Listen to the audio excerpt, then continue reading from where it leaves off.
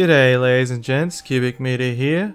Wither Tech is growing, and we even have a whole new archive for it. Go ahead and check it out down in the description. In this video, I'm going to introduce a piece of tech that could be revolutionary for wither cages. The idea came about when I was trying to find ways in which to increase yields from my obsidian end pillar farm. Be sure to check out that video for a crazy obsidian farm concept. By default, a wither is exactly 3.5 blocks tall and will break 4 blocks around it in a column like so.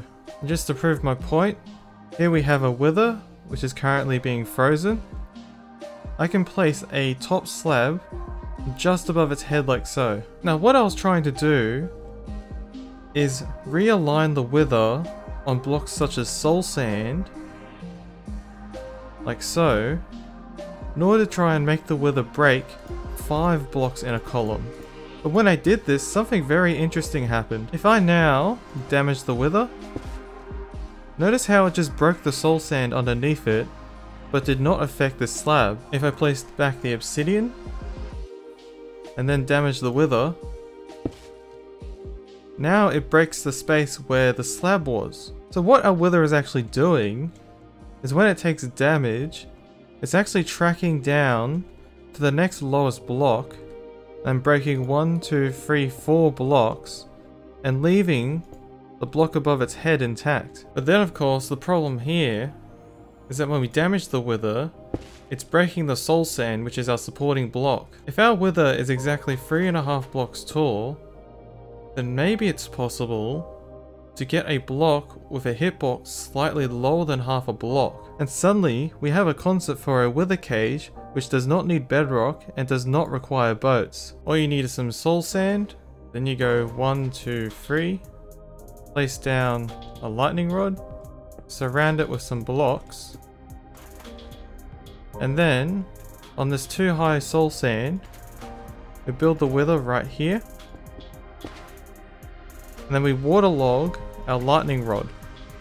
And this creates a super simple wither cage. However, the instant we try to damage our wither, it removes the supporting block and then falls to the ground. What we need to do is keep the wither flying up right against this lightning rod. And naturally the way that we can do that is by giving our wither a target to shoot at. And of course we are taking advantage of the wither's AI, which compels our wither to try and fly above its target. Our wither is always trying to obtain the high ground. And of course what this means is that we have a perfectly stable wither cage.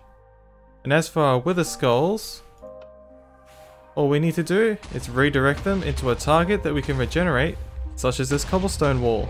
And here's the real beauty of this wither cage. It turns out you can actually use this to move the wither around. However, this layout for our movable wither cage is quite badly optimized at this stage. For example, moving it up and down, there is a chance that the machine pushes itself in front of a wither skull and explodes. However, with a few optimizations, such as using trapdoors to make sure that they don't collide with the skulls while they're moving, allowing you to move side to side, up and down,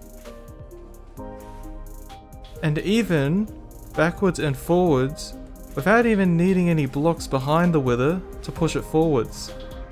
Now, not much can be said about the reliability of this setup, as some weird angles can still break the cage. For example, I tried to use it for this really weird approach for a dark oak tree farm to collect saplings. And as you can see, having too many withers in the one place can cause a few issues. But who knows what a movable wither cage could be useful for. Perhaps somebody could make an unstoppable wither quarry or tunnel bore that isn't phased by blast resistant blocks such as obsidian. But then you still have the issue of requiring the wither to have a target to actively shoot at in order to use this in any sort of machine.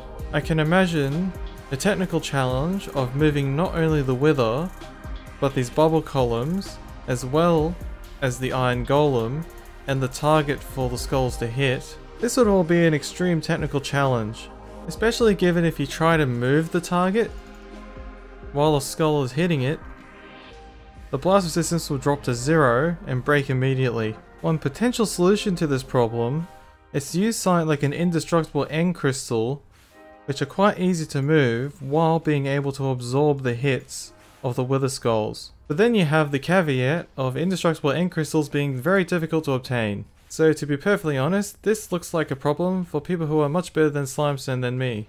Alright, so what is a cool machine that we can make with this new wither cage? Well, it turns out that with a movable wither cage, you can solve a really annoying issue with platform-based obsidian farms. As you can see, I'm currently in survival. If I go through this end portal, I'm suddenly surrounded by withers. However, they are not attacking me. This is of course because our withers have been retracted into the ceiling where they cannot have line of sight of the player when they enter the dimension. This is an end platform obsidian farm that is capable of producing 120,000 obsidian per hour. Turning the farm on is a little bit of a complex process, so let's step through it. To begin with, our withers are retracted into the ceiling. It is possible for bad things to happen if you, for example, were to hit a wither. However, this would not catastrophically break the cage. Before we can lower our withers into the platform and start farming obsidian, we first need to break these blocks directly underneath our withers, because part of their hitbox has to go inside of the platform, and they cannot go into the platform if the platform is there. And this system has an automated failsafe that will not allow you to lower the withers while the platform is present. So if you go ahead and break this block, we have now disabled the failsafe, and we can go ahead and lower our withers into the platform. Now here's the tricky problem. In order to turn the farm on from here, we actually need to send a signal all the way to the end portal in the overworld. Because right now, if we were to leave the area and go to the overworld in order to turn the farm on, when we come back to the end, when we load the chunks, our withers will target us if we're in survival. One solution is that if you're on a multiplayer server, you can always get your mate to switch on the overworld side. Or we can use some redstone trickery to send a wireless signal all the way to the end portal in the overworld with simply the press of this button.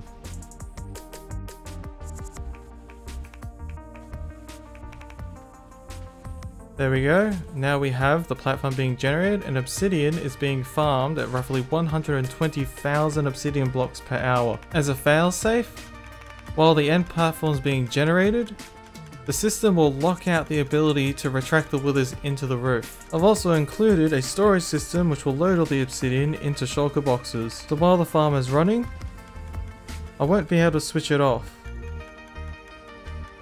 Instead, I'll need to signal the overworld again to tell the platform to stop being generated. And now the withers will retract into the ceiling. And with our withers tucked away nice and safe, players are free to move in and out of the end without any risk of being blasted to death by withers. Alright, now you know how to use the farm.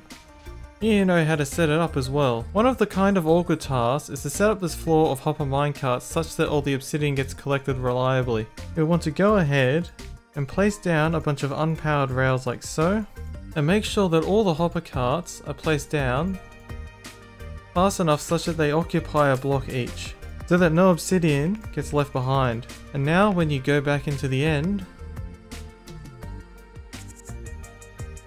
the obsidian platform will replace all of those rails. And be sure to re-enable our platform failsafe. Constructing the withers is quite straightforward. All you need to do is pile up some soul sand in these 4 locations and build up our withers one at a time, like so. Place down the water bucket and then make sure we hide from the wither. Once the wither's formed, we can go in, remove the water bucket, and move on to the next wither. Once all the withers are in place, you want to make sure you remove all of this soul sand without hitting the withers. Then you can go ahead and remove those blocks in the platform. And now the withers can be lowered and raised at will. Now if you're in single player and don't have access to any other players who can turn on the overworld side, you will need to build this signaling system to the overworld. All we do here is simply dispense an item into the end portal and this item will land at a particular block in your spawn. To convert that item coming from the end dimension into a signal, all we need is a simple item filter, and then we collect the signal from it. Now, because it's unlikely that you'll find an end portal inside of your spawn chunks, you will need to build this wireless redstone system. Yes, this is a wireless redstone transmitter. I'm going to go into a lot more detail about these in a later video, so I'll save the details for then. But pretty much all this will do is take the signal from our item filter, putting the machine into a specific state, and it will not flip back to the off state until it has confirmed that it has transmitted the signal to the receiver, which is somewhere in our world next to our end portal frame.